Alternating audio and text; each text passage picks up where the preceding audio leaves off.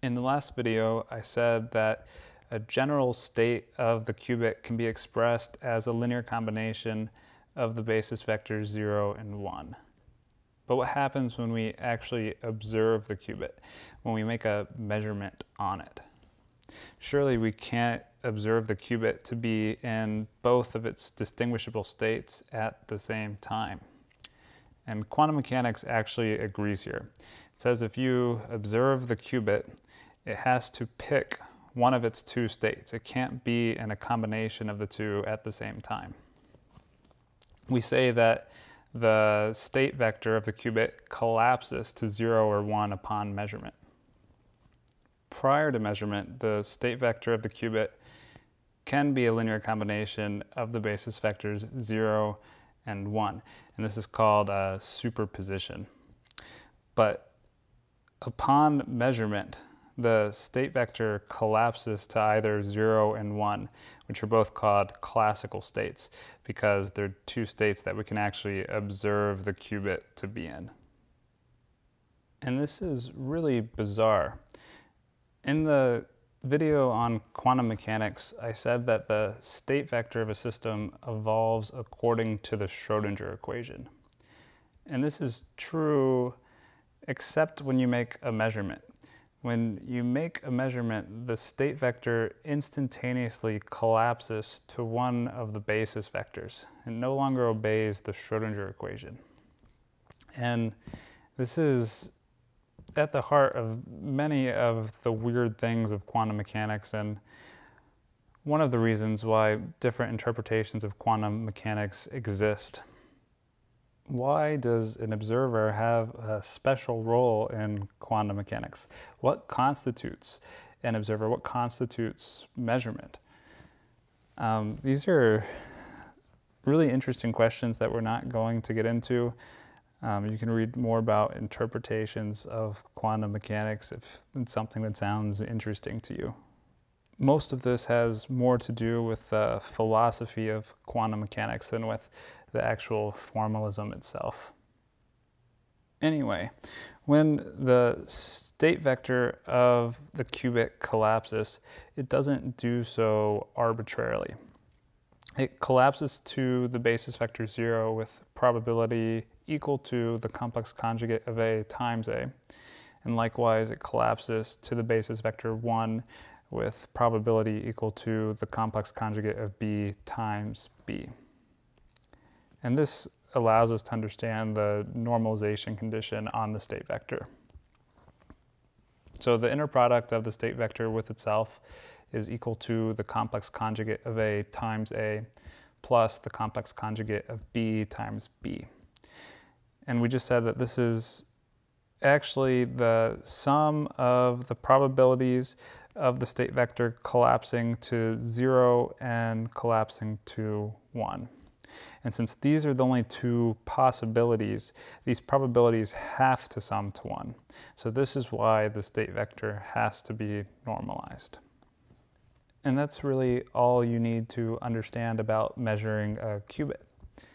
But it puts us in a position to somewhat understand the famous Heisenberg Uncertainty Principle. So I want to talk about that for the rest of this video. So in quantum mechanics, every measurement you make on a system has a different basis associated with it. So far we're just talking about measuring this one property of a system because that's all we're interested in quantum computing. But for different systems, there may be different things you're interested in measuring. So famously, these two properties are the position and the momentum of some particle. And since these are two different measurements, they have two different bases associated with them. And depending on which measurement you make, you collapse to a different set of basis vectors. So if you measure the position of the particle, you're going to collapse its state function to one of the basis vectors associated with that measurement. And if you measure the momentum of the particle, you're going to collapse the state vector to one of the basis vectors associated with that measurement. To illustrate, let's just pretend that these basis vectors 0 and 1 are the two basis vectors associated with some position measurement on our qubit. And let's also pretend that there's some other measurement we can make on the qubit. We'll call it a momentum measurement. And the basis vectors associated with this measurement are A and B. And because all of these vectors, 0, 1, A, and B, lie in the same vector space, A can be expressed as a linear combination of 0 and 1. And likewise, B can be expressed as a linear combination of 0 and 1. And the other way around as well. So let's say that A is equal to 1 over the square root of 2 times 0 plus 1. And the 1 over square root 2 is there just to enforce this normalization condition. And let's say B is equal to 1 over the square root of 2 times 0 minus 1. And of course, we don't actually get to pick what these basis vectors are. Each measurement has a fixed set of basis vectors associated with it. So if we make a momentum measurement, we collapse the state vector of the qubit to either A or B.